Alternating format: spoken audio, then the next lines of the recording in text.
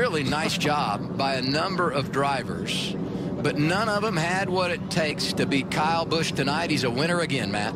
17 years ago yesterday, Kyle Busch began his Xfinity career, ironically, right here at the Charlotte Motor Speedway. A second-place finish. Tonight, the word would be recovery and execution. The speeding penalty you recovered, and then you got the lead back on the last lap. Yeah.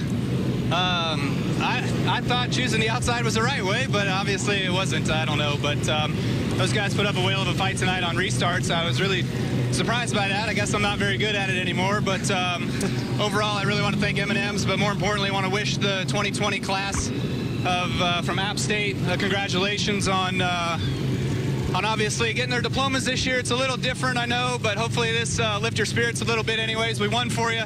We took all the rest of them big houses down tonight, so it was pretty cool to score a win here in Charlotte as always. Now those graduates are going to be beginning their career. Your legacy in this series, 97 wins, 3 away from 100. What means the most to you about what you've recorded during your time in Xfinity? I mean, I would say the biggest thing is just working with so many different teams, so many different crew chiefs, having the opportunity to win with a lot of them, if not all of them.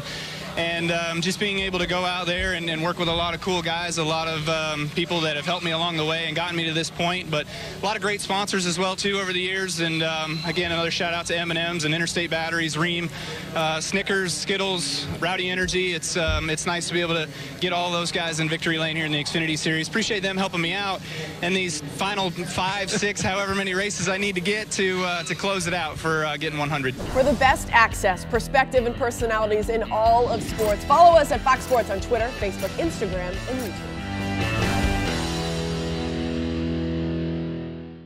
For more great NASCAR on Fox content, subscribe to our channel. It's somewhere right around here.